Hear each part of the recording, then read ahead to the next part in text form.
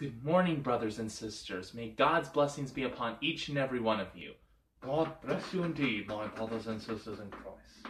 Today is the Tuesday before Easter, and the bishop will deliver a prayer for us on this Tuesday before Easter. O Lord God, whose blessed Son, our Saviour, gave his back to the smiters, and hid not his face from shame, grant us grace to take joyfully the sufferings of the present time, in full assurance of the glory that shall be revealed through the same thy Son, Jesus Christ. Jesus Christ our Lord. Amen. Amen indeed. Our video has ended. Go forth now in peace to love and serve the Lord. Thanks be to God. And no alleluias. I think by now they know that. No alleluias before Easter.